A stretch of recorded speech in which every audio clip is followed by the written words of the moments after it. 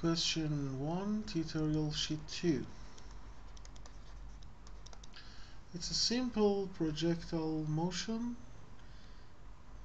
For projectile motion, as we discuss in lectures, we usually prefer to use fixed Cartesian coordinate system. I put my coordinate system origin here at the initial position of the ball. You can put anywhere else, the result should be the same. Then, similar to any other projectile, for initial velocity I have two vectors components. One is the x component, initial component. Its magnitude is equal to v naught cosine theta, and theta is given, is 50 degrees. And vertical components, the vertical component's initial velocity, this is the vector, but here we usually work with just the magnitude, which is v naught sine theta. This is what we had in the lectures as well. Usually we prefer to divide the projectile motion in movements to two movements in x and y direction. First I look at movements in x direction. In fact, your projectile motion is a 2D, two-dimensional problem. You divide it to movement in x direction,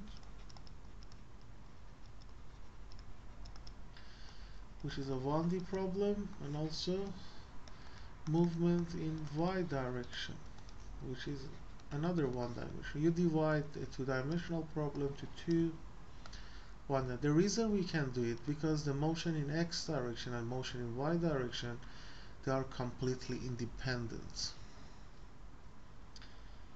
Then we can consider them completely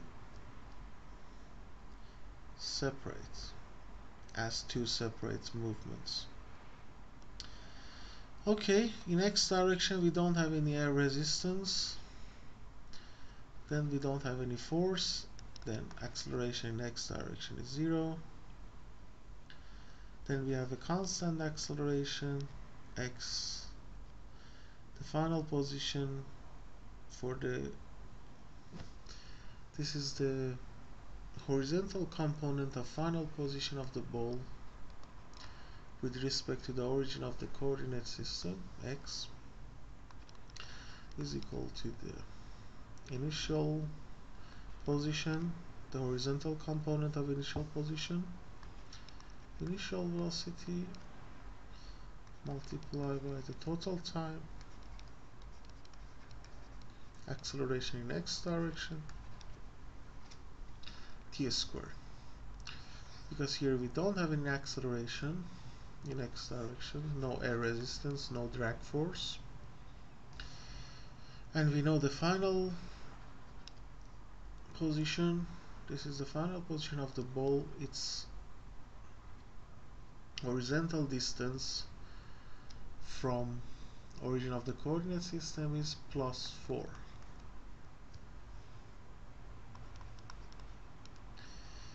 And initial position is 0, because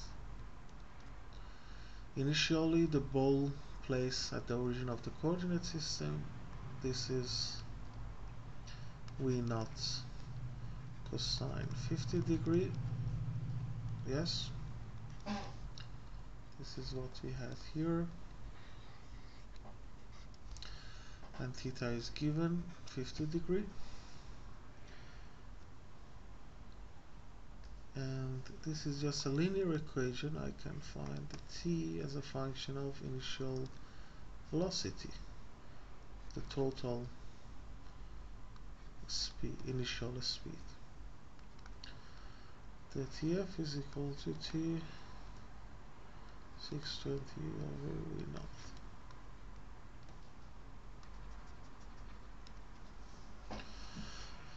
Okay, and the question asks to find the value of initial velocity.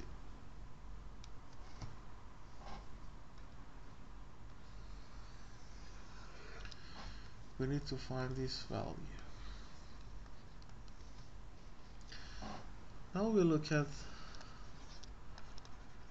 the second part, which is movement in y direction. Initial position is 0.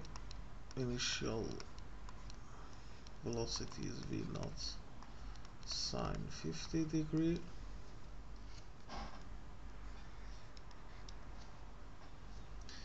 And okay, here we have gravity is downward and we assume the upward be positive, then the sign of the acceleration in y direction is minus because it's in opposite direction of the chosen sign convention for positive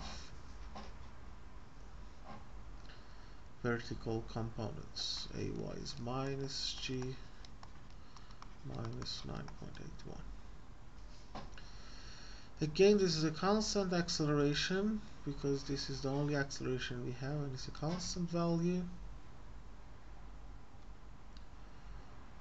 And I can write the final equals initial plus v multiplied by time plus 1 ay t squared.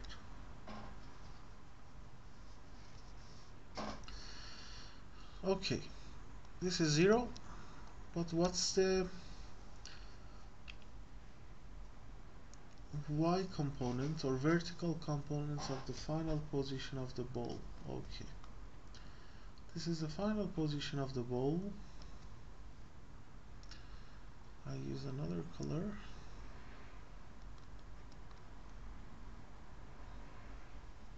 Alright, just use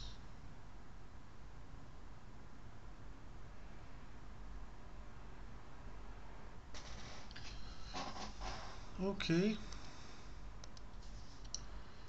You see here is the origin of the coordinate system, positive direction for x, positive direction for y.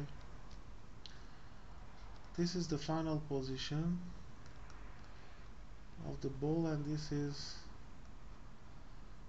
its y components. It's 3 meter minus 2.1, which is plus 0.9 meter, and it's positive because it's placed on the positive side of the y-axis. Then this is 0.9. This is v naught sine 50. Yes, we just replace from here. Ay we replace from here is minus 9.81, and the t we replace from here. We replace t here and also replace t here from the previous step. Then if I want just to simplify and rewrite, what we have is 0.9 equals to 0 plus v naught sine 50 degree. We replace the t from the relationship we derived in the previous step.